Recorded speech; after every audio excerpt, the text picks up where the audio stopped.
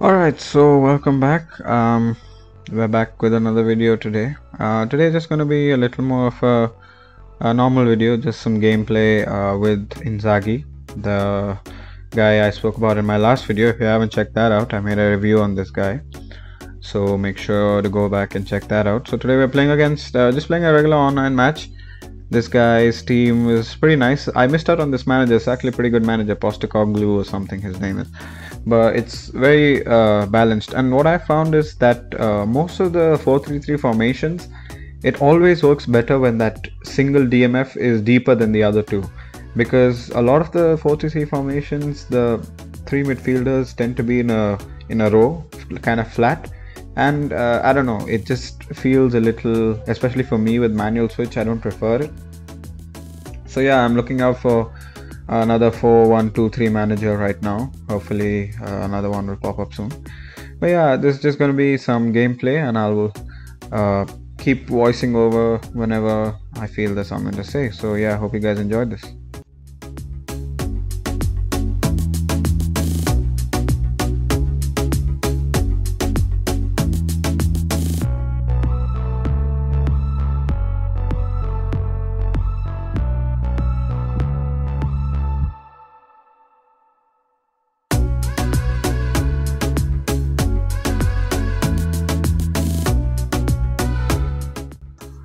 Okay, so just a quick defensive tip here. As I said, manual switch is all about marking the space with the DMF. So you can see here, like, I am just trying to mark the space where I think now in this position, I know it's Beckham, there's only one pass to make to Fernando Torres, so we cut it out with Barrios, and that's probably 80% of manual defending, man. It's just using your DMF to mark the space, mark the center forward, use him just to screen the midfielders, screen your center backs. And I think again in this position, look, use him, we intercept again, cut out another attack. So that's just a little tip on how manual switch and manual defending works. If you guys want me to make an entire video dedicated to manual switch, I can. And as I'm speaking, here comes the first goal. So let's look at that again. So not too much fancy stuff in this goal. I think just the main thing I wanted to highlight is this is the advantage of flexible positioning. Look, Salah's tucked in here. So instead Mateus acts like a winger and goes very wide. And look at the amount of space that he has now.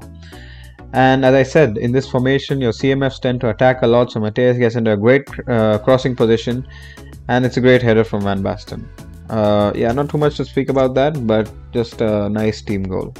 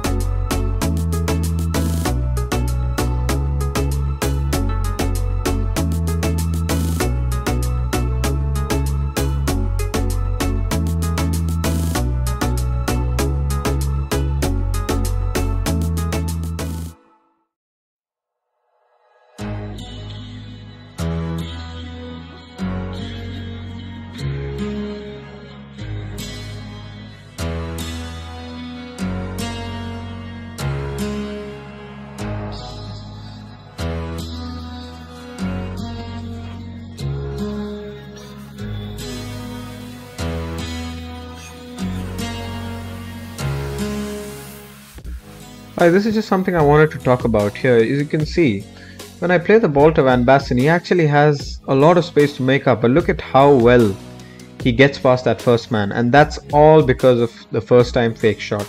And actually, let me give you guys, a lot of you guys have asked how to perform this, so I'll show you.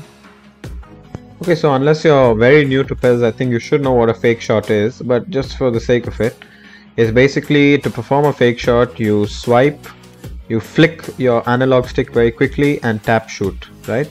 If you just tap your analog stick and tap shoot, he'll do a standing fake shot like that. And if you're running and you flick your analog stick and tap the shoot button, he will do kind of try to change the direction or cut behind with a fake shot, right? And it's very useful, and you should try to implement this into your game. And first time fake shot is the same. You just perform the fake shot before the ball reaches the player, so that he does the first, his first touch is a fake shot. And why would you do this? As I said, the main advantage is that first touch gives you a lot of room to get past a defender. So say a defender is in front of you, you do that fake shot. You've given yourself a yard of space, which is sometimes what makes all the difference. Like if you look at the goal I scored in the game again, like you can see, Van Basten is actually much behind the defender. But that first time fake shot, completely wrong foots Varane, gives him a yard of space, and from that range Van Basten is lethal. So that's why you should perform first time fake shots. What's the best kind of position to perform a first time fake shot is something like this. When the defender is very close to your striker and you just need that extra yard of space to give yourself a little bit of room and bang it in. And you really should be practicing this, because you can honestly turn like a hopeless situation into an amazing goal scoring opportunity. So yeah, that was just a little kind of tip or tutorial on, it's one of my favorite skill moves, man, and you'll see me use it a lot. It takes a little bit of practice with the timing, but once you've got it nailed down, it is such an advantage to have. So yeah.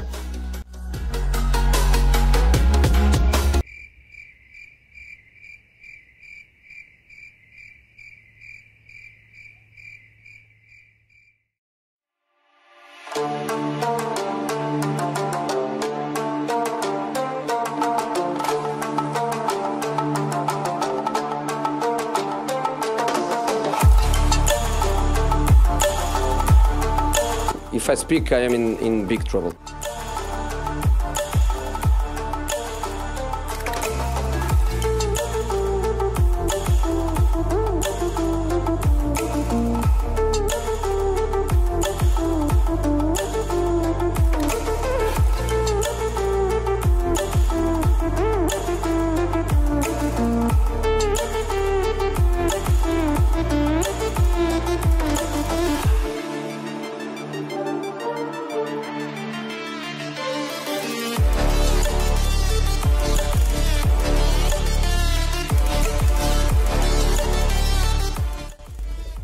So as you can see, I'm pretty much in control of this game so far, and then I go and do this. Yeah, I mean, it is what it is. I'm not gonna cut it out.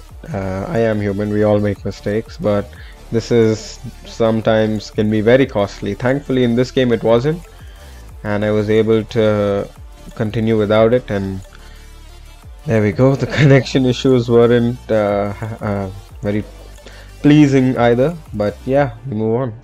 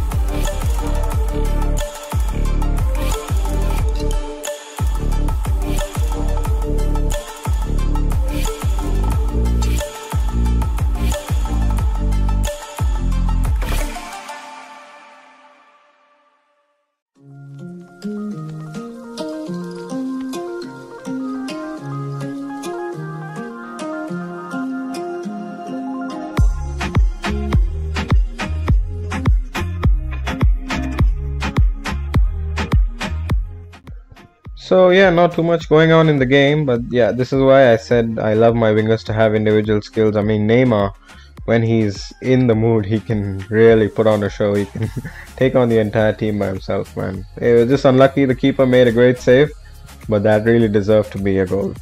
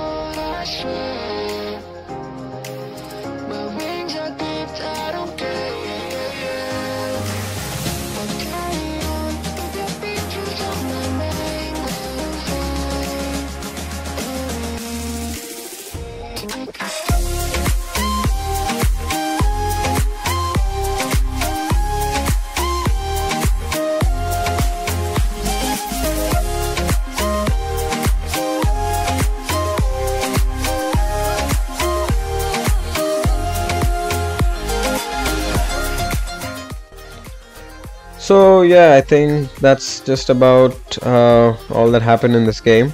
No, a very interesting game, especially the second half.